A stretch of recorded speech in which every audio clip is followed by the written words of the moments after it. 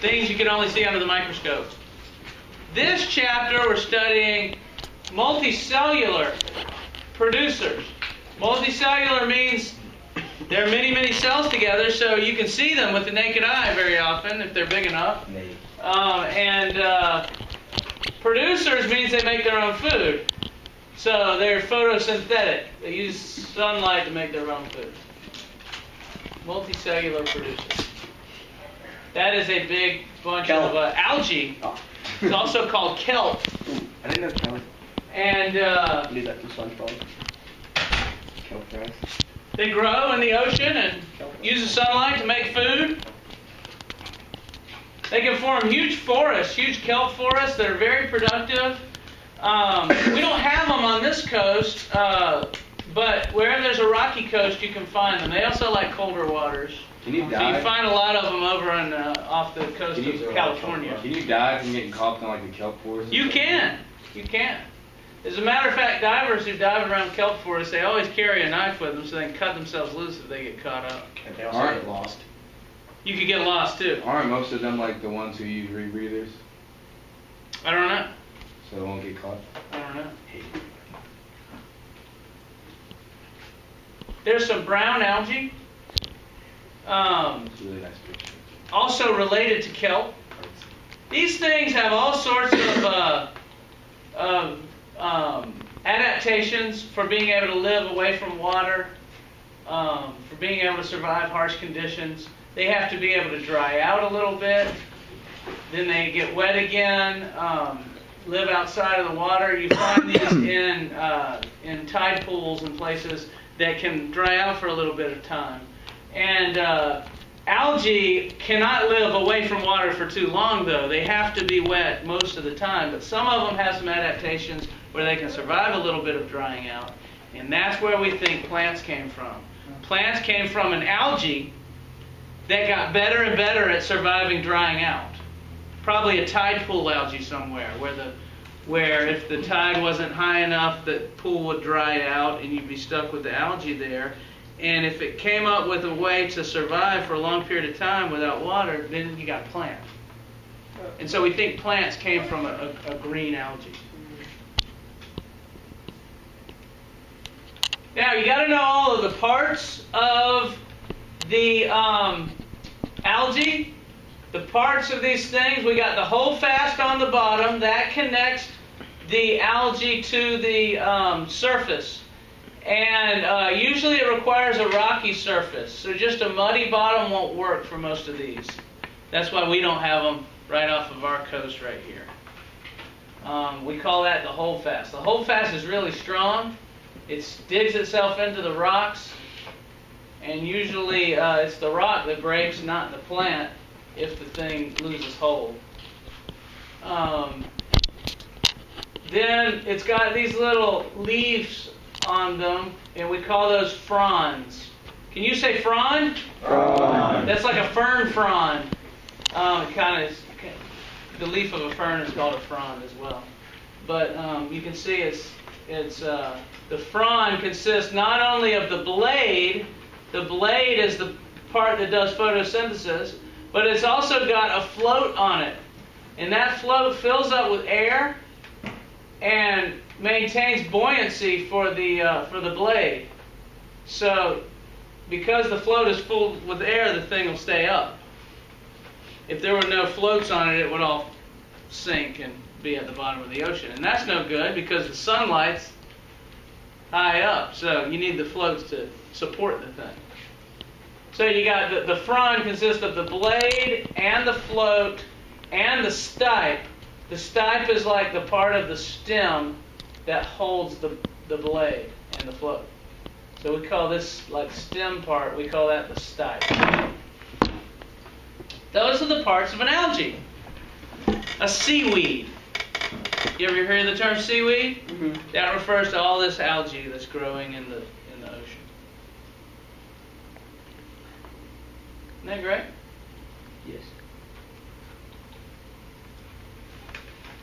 These algae are often harvested for chemicals that they have in their bodies. A lot of the algae produce kind of a waxy substance that we can use for a lot of things. one of the substances that you get from algae are called agar. And we have agar dishes in biology labs that we grow bacteria on. Y'all ever seen those agar dishes? Mm-hmm. So if you take they're made from red algae, and if you take these red algae bodies and you kind of grind them up, you get this waxy substance that's in their bodies. And bacteria love to grow on it. So you can put it in a dish, and the bacteria will grow all over it, eat it up, and multiply. They also use some of these substances, agar, to make dairy products like ice cream.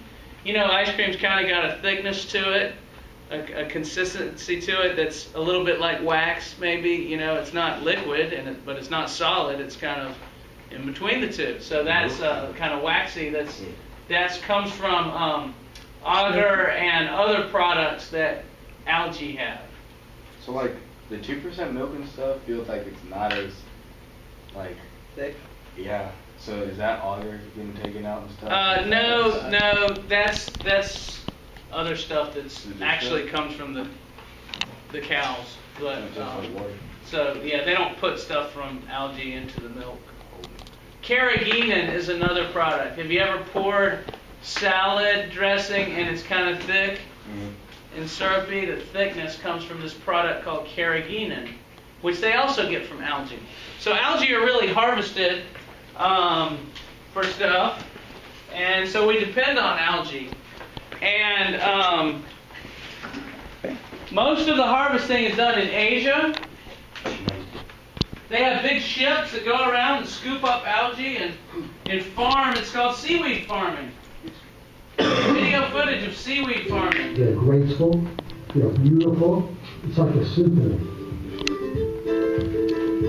And Captain Seaweed. No! And Captain Seaweed is interested in Don't eat that. one of the most important resources that we have, sea vegetables, a virtuous vegetable. Mama eats seaweed crisps.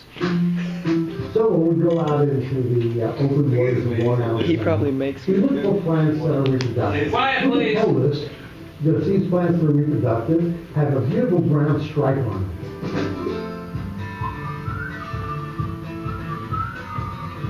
This beautiful brown stripe produces millions of microscopic spores. We are bringing these spores into the laboratory so they will settle on the seed string. 24 hours, our spores form a very light brown coat. Once the material is macroscopic, the size of a pinhead, we can take that seed string and unravel it on long lines in the sea.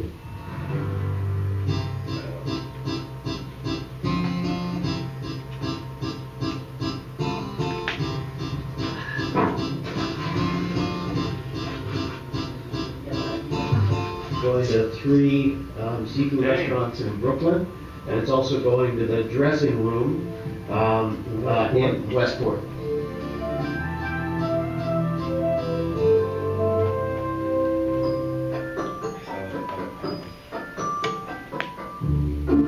We're moving onions. When you get it fresh, it's sweet, and it's a smooth texture, and this is going to the dinner plate.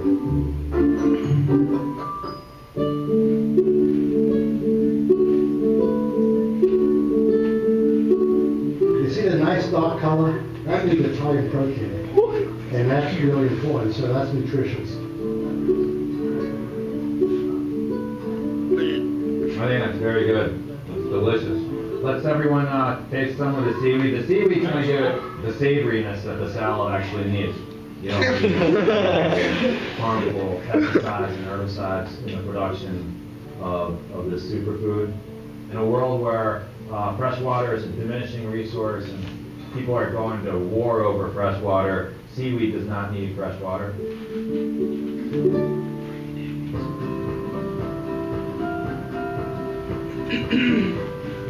With the development of a kelp industry that is going to be unique for Long Island Sound, this will create jobs here. I think this shows the value of UConn science to our economy.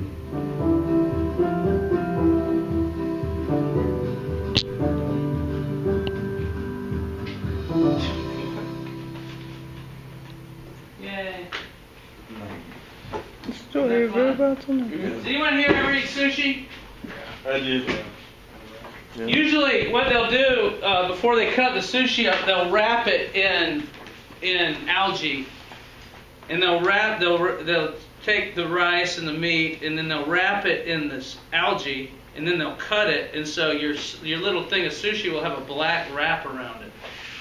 That's algae. But you're eating algae when you eat it. It's good. I like it. I love it. Yeah, it's a big food source. Algae's good. Hey, there's a guy with a bunch of algae. He's in This stuff will just wash up on the beach. Now, we do get it around here washed up on the beach. When there's a big nor'easter, you know what that is? It's a storm that blows out of the northeast. It usually happens in the winter. There's a whole bunch of this algae that's floating around out in the middle of the ocean, in the Atlantic Ocean. And a storm will blow it in, and there's some of this brown algae. Most of the brown algae is attached at the bottom with the holdfast, but there are some types of brown algae that just float on the top.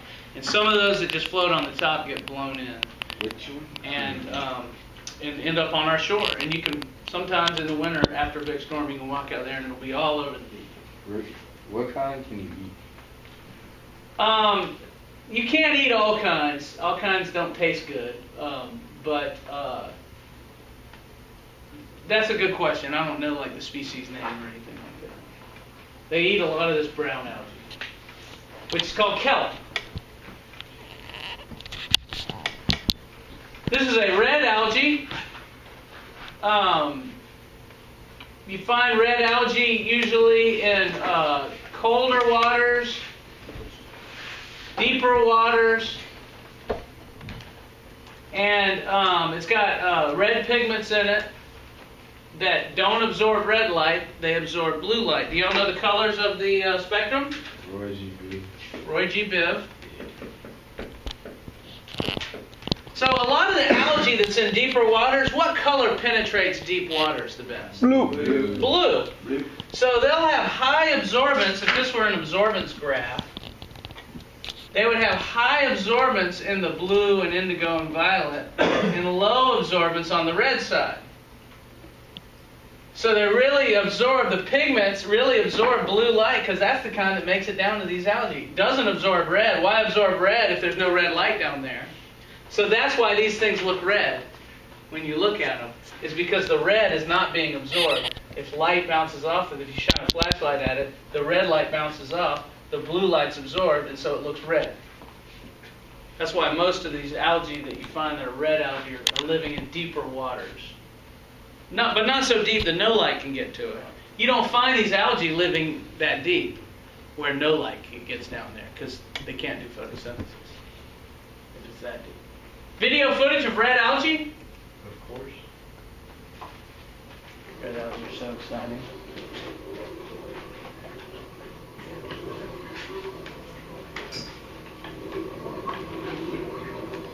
There it is. Can you restart it? I wasn't ready. You want to restart it? Yes.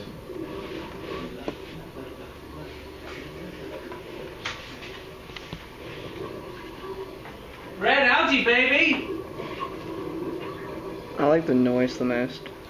It's breathing. It's in breathing. Moving back and forth because the current, that's the current of the water going back and forth.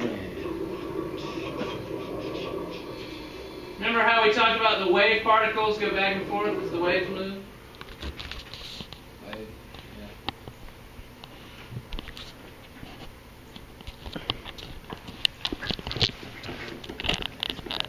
This is green algae. Oh, there's some red algae.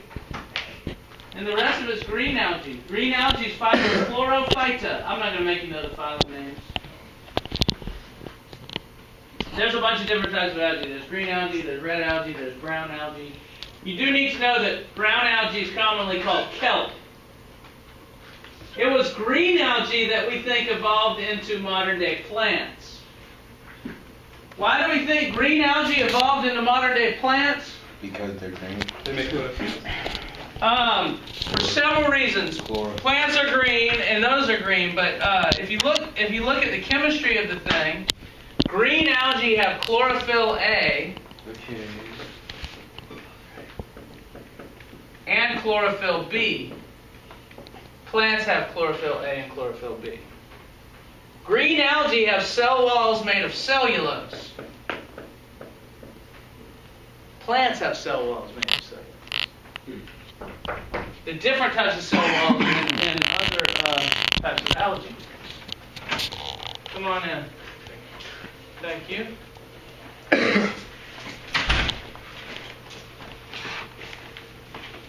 There's another one. Green algae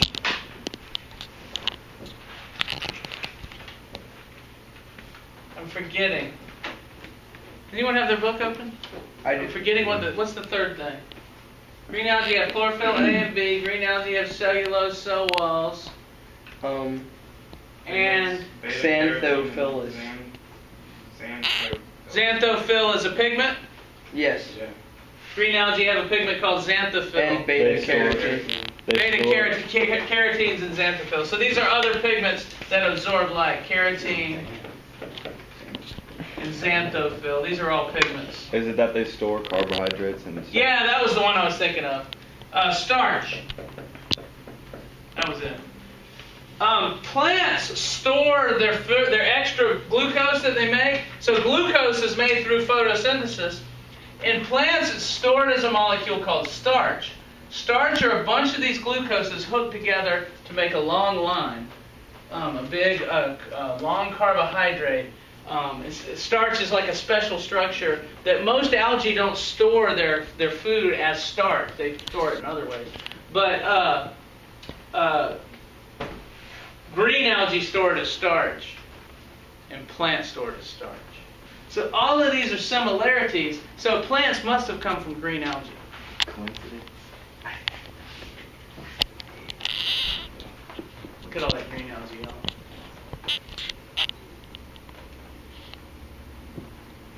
These are seagrasses. Now, seagrasses are flowering plants. Flowering plants only came about relatively recently. But they're plants. They're not algae. And so they're closely related to trees and grass like you see. But they've gone back to the water and are only found in the water now. We call them seagrasses. And they're different than algae because they have a lot of the modifications that are more modern from modern plants. And there's a bunch of different types of seagrasses. Manatee grass. They call it that because manatees like to swim around in it and eat it. And these are growing on the bottom of the in the mud at the bottom of shallow oceans. And especially where the water's not moving, the currents aren't too hard to where they'll dig these things up. We don't have them off the coast, off of our oceans, where the waves are crashing, because the substrate is mixed up too much. It can't get a hold in there. It would just be dug up. But if you go to look at some of the tidal creeks and stuff like that, you might find some of these grasses up in there. Another reason we don't have a lot of these grasses even in our tidal creeks is because it's too muddy. The mud from the marshes, our tides come in and come out. We have very strong tides here. It removes the mud from the marshes, and the mud fills our tidal creeks, and sunlight can't get through it very well. So you don't have much plant growth on the bottom. But in places where the tides aren't so strong, if you go down up to North Carolina or go down to near Miami in South Florida there, the tides aren't as strong, it doesn't pull up as much marsh mud, and you have a lot more of these grasses growing on the bottom of the tidal creeks. So anyway, manatee grass looks like these thin blades, and eelgrass is another kind. Paddle grass, this isn't a good picture. I need to get a better picture of paddle grass, but the blades look like paddles, like you would paddle somebody with. We had those in the fraternity. If they stole your paddle, they'd hit you with it. This is what you do in a fraternity. So you had to carry your paddle, you had to hang on to it at all times really strong. The brothers would try to take it. If they got it, they'll smack you with it. I don't know if they can still do that. Now you get sued. No hazing. No hazing. We had extra hazing when I was little. Turtle grass kind of looks like that, and surf grass are real thin little pieces. So there's a bunch of different types of grasses out there. Would you like to see video footage of seagrasses? Yes. Is that your favorite thing, Austin?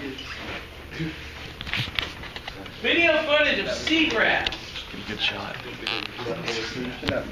Rocky.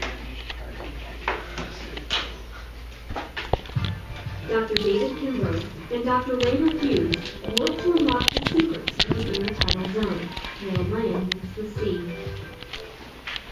You've got the coral reefs, it's obvious they're beautiful, there's fish around them, but you look at seagrass and most people actually don't like it. You don't like walking on the seagrass. You like, bare sand, crystal clear water. That guy's scalloping. Why are you Oh, no, never mind. Oh my Dr. god. Raymond Hughes and visiting researcher Dr. Peter McCready are going snorkeling in St. Joseph Bay Peninsula State Park. Randall has been using the grass in St. Joe Bay as part of a study into understanding its decline. Let me back this up. Randall has been using the grass in St. Joseph. So you can see this bay here. See how well it's protected from the ocean? It's got land all the way around it here. Water can come in and out, but you're not going to get real strong waves in here because of the protection here. That's perfect place for seagrass. So that's one reason why they're there studying. Bay Peninsula State Park. Randall has been using the grass in St. Joe Bay as part of a study into understanding its decline.